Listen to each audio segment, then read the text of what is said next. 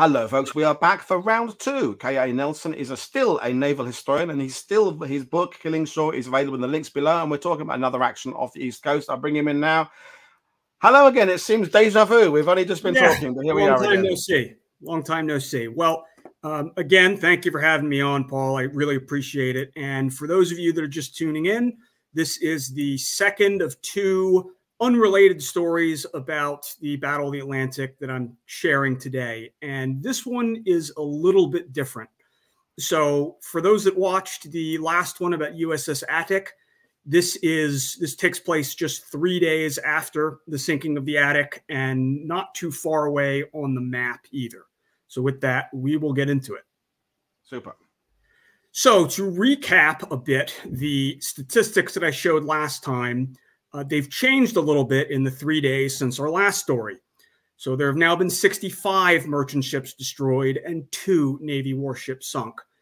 I don't know if I mentioned the death toll last time, but at this point on the 29th, it stands at 1,816. So this is a dire emergency, both for the United States and for the Allies as a whole.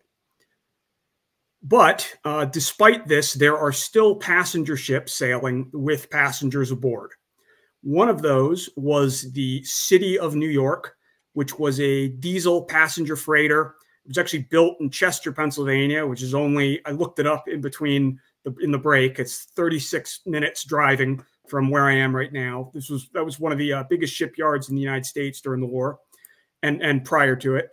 And the City of New York was on her way back from South Africa to New York via Trinidad. And aboard were 82 merchant mariners, 41 civilian passengers, and 9 U.S. Navy armed guards. Those civilian passengers included a 28-year-old woman named Desanka Mohorovicic. She was traveling with her 2-year-old daughter, Vesna. Desanka's husband, and this was back when Yugoslavia was a country, Desanka's husband worked at the Yugoslav consulate in New York City. So she was on her way to link up, to reunite with him. She was also 8.5 months pregnant at this time. So the timing of this voyage for her was less than ideal. The merchant crew included a 42-year-old doctor, a surgeon named Len Conley.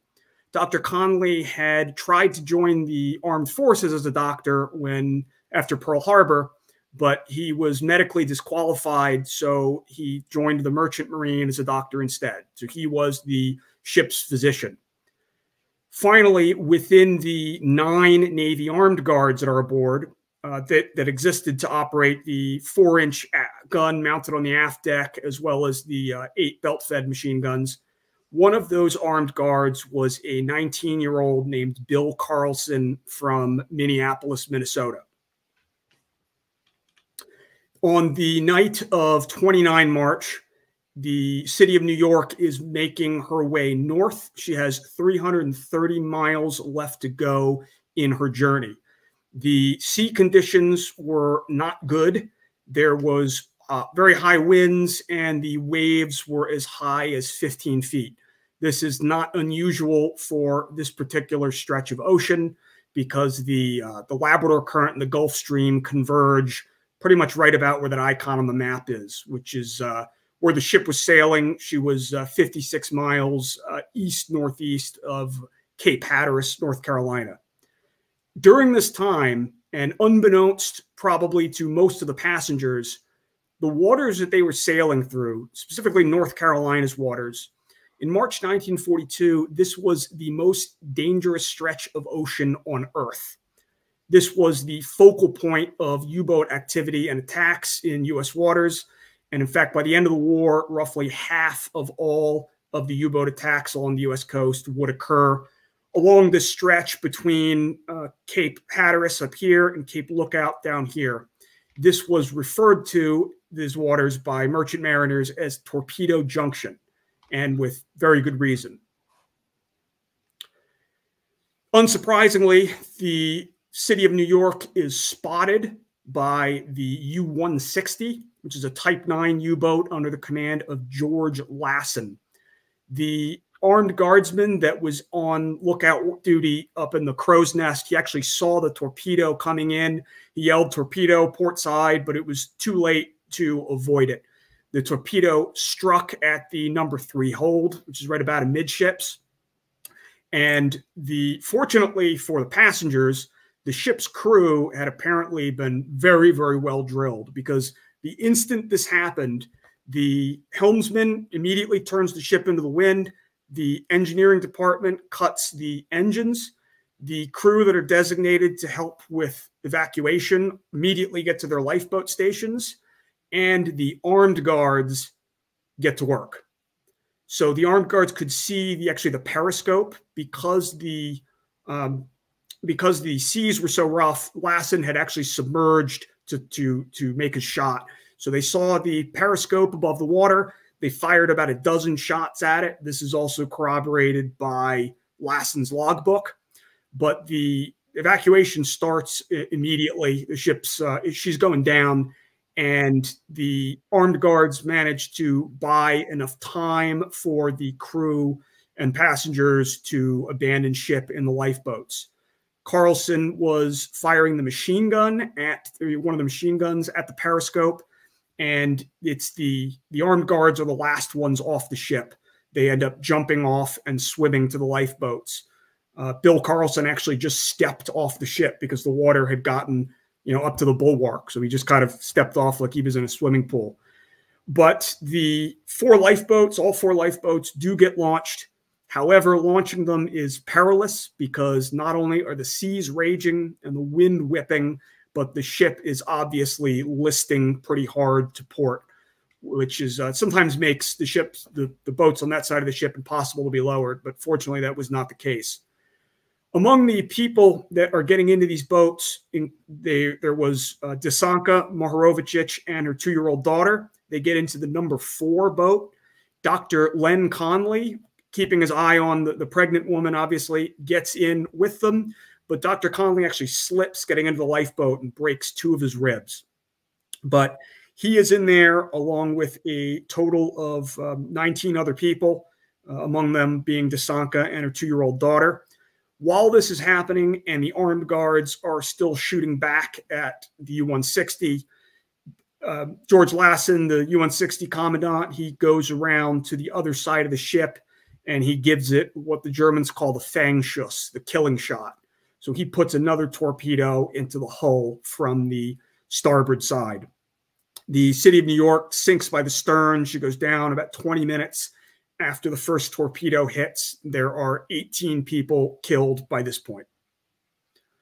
So that leaves 4 lifeboats afloat in 15-foot seas with winds pushing 30 miles an hour and the weather hovering in the low 50s. Some reports say it was 50 degrees. So this is not a good time to even be on a large ship, let alone to be in a 30-foot lifeboat.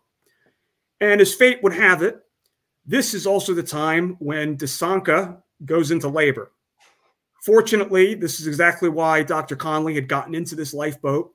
Unfortunately, he has 2 broken ribs and only a first aid kit to work with. But what he does is he puts the boat sail. Most of these boats came with sails so they could be set up and moved by the wind. So he puts the sail over himself and Desanka and just kind of does the best that he can. The one historian that has done a lot of research about this, Kevin Duffus, I haven't met him, but he said, quote, "The delivery would have been no easier if conducted on a roller coaster on a dark, rainy night." So just to give you a sense of the peril involved. And obviously the boat is partly flooded as well. It's crowded. It's not ideal situations for a human being to be coming into the world. So patrolling off North Carolina at the same time was the USS Roper. USS Roper was a former squadron mate of USS Jacob Jones, which had been sunk off Cape May about almost exactly 2 months earlier with the loss of almost all of her crew. So the Roper's crew they're eager for payback, but they're very much on the alert while they're on patrol. It's the next morning at 0428. Actually, the Roper crew sees a flare in distance.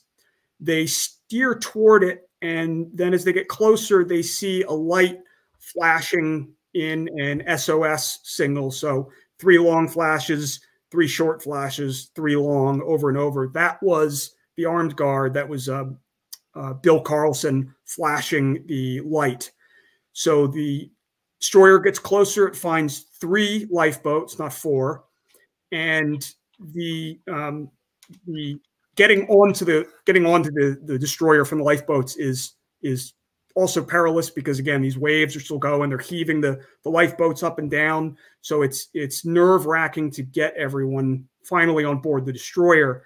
But when the lifeboats first come up to the side and the cargo nets are unrolled, one of the sailors aboard the Roper was shocked to be handed a healthy newborn baby boy. That was the first thing that the survivors passed up. And the boy, Desanka's son, was born perfectly healthy, none the worse for wear. And he very quickly became a celebrity aboard the ship. All of the sailors wanted to go to the infirmary and see this miracle baby that had been brought aboard. Desanka came aboard as well. She was in good health, or as good as could be considered at that time.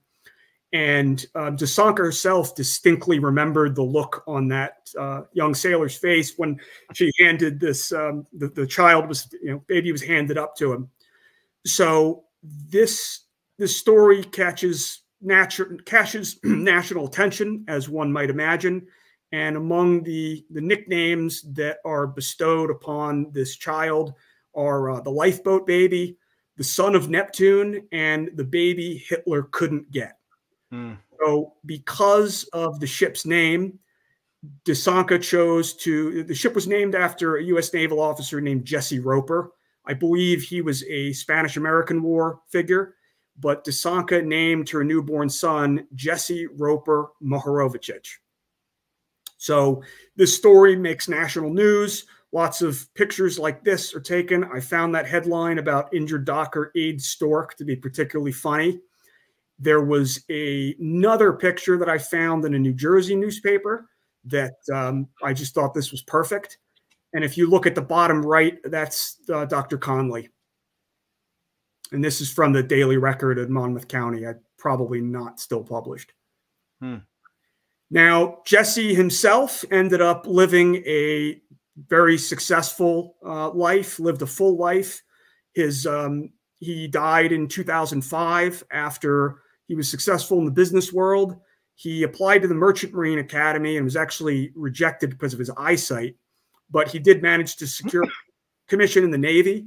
So he served in the Navy, and as part of his private sector work, he worked for a while on the business side for the same shipping line that owned the city of New York back in the day. And he died in 2005, and per his request, his ashes were buried at sea. But fortunately, this entire story has quite a happy ending. And that's what I have for you today, Paul. A little lighter note. Well, brilliant stuff. And less questions on the first show. But first one, interesting, is Soylent Green is saying, what nationality does a baby get born in international waters? Good question. That's beyond my expertise, but I will say that his birth certificate was basically printed by the ship. It was some official letterhead, and they wrote like Jesse Roper Mohorovicic was born this day, and so he has a very unorthodox birth certificate. I should also mention that this is not a typo. The family dropped the second IC off their name. So right, okay. It was Mohorovicic, and then they dropped 2, which kind of makes sense. But yeah, I'm not sure what citizenship, but he did have a very interesting birth certificate. Okay, yeah, definitely. And a great story to tell at parties about where are you from? So a couple of technical questions about the SS New York. So Ian was asking how fast was it moving when it was first hit? And was it zigzagging? I want to say 12 knots, which is about 14 miles an hour, which would have been about normal for a ship of that type and size. She was not zigzagging, but zigzagging was useful, but zigzagging rarely saved anyone, I should add. And isn't that the subject came up in the sidebar about about troop ships and how often some of the converted liners generally in World War II were pretty damn fast. So therefore they had that speed going for them that some types of ships didn't have. My question is, though, do you happen to know whether any of this story was part of the inspiration for Hitchcock to create the Lifeboat movie that came out a year later? Because not sure. Wouldn't be surprised though. You know, because I mean, I'm a big movie buff. John Steinbeck wrote the screenplay for that movie. Did he really? Commissioned by Hitchcock, and Hitchcock had the idea in 1942. Now, obviously, there's all sorts of naval disasters happening in 41 and 42, and there are lifeboat stories. I mean, Mountbatten was lost as ship. So I'm assuming it was like an amalgamation of various stories. Well, there's something about the human interest aspect of life continuing and babies being born that, you know, it's been a long time since I've seen that Hitchcock movie, but it is a cross section of society in the boat. So I wonder whether there's an inspiration there. That'd be really good. I'd be surprised if there was no connection at all, especially considering this was very widely reported on. I wonder where Hitchcock was living. He was definitely in the USA in World War II, wasn't he? So I wonder whether he was East Coast and would have read one of those newspapers. That's one for the sidebar warriors to check. He might have been Hollywood. Someone fact check that. Yeah, that was my first thought, is he'd be in Hollywood at the time because he was plenty busy.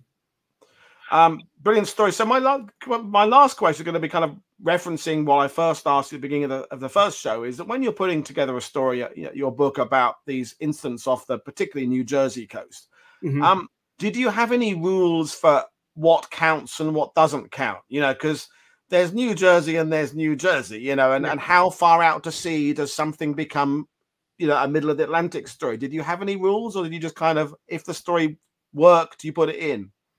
So both. So I did have a rule for what counted as a New Jersey sinking, and of course there's no. I have to make sure my. Of course, there's no you know, hard and fast guidelines. So I generally went with within 200 miles. I bent that rule in a couple of things, and I essentially put it to the test of, if I can look at a map and see it, what I think right off the bat that's a New Jersey sinking. So. Both of the stories that we covered today were obviously not New Jersey sinkings by any measure, but this book covers a lot more than just events that happened off New Jersey. New Jersey-based stuff is what I call the main story, but there's a lot of spokes coming off that wheel of, as I mentioned earlier, stories that were just too good to leave out. So I have come to, when I explain the book in a nutshell, I say it's really about the German U-boat offensive in U.S. waters with a special focus on New Jersey. And that taking that approach gave me the leeway to be able to incorporate a lot of really great stories like this. Great. And then just kind of conclude on that, really, is that, you know, you're obviously doing the circuit and you're going out and you're meeting military societies and book groups, things like that. And, you know, this audience of World War II TV they're very knowledgeable, but generally, how much do people know about these actions? I mean, if you meet an American who considers himself a history buff, he'll know about Iwo Jima, he'll know about Normandy, he'll know about the U-boat campaign generally, but are they surprised generally just how much happened off that coast? Yes, unfailingly. It is rare, relatively uncommon for me to encounter anyone at any of these events that is that really has a firm understanding, which makes it much better from my perspective, because I want to shock and surprise and educate. So the short answer is really it's rare for me to come across anyone that does understand this in depth. I will mention, though, that what I've gotten a lot of, and what I sort of expected, but not to this extent, is the amount of myths that get repeated. Right. I've had many people at Q&A time at some of these events put their hand up and proudly announce some story that I now have to delicately kind of deflate. So I've been thinking about how to maybe address the myths, some of the most common myths, preemptively. But I also enjoy that too, because I enjoy setting the record straight. And there's a lot of hearsay and true mythology that surrounds this that doesn't have any factual basis. And I like being able to help people put that aside and then put the hard facts in front of them to replace it. Well, there is that whole thing where you get the kind of German U-boats in the Great Lakes and things. Then it kind of goes into spies coming ashore.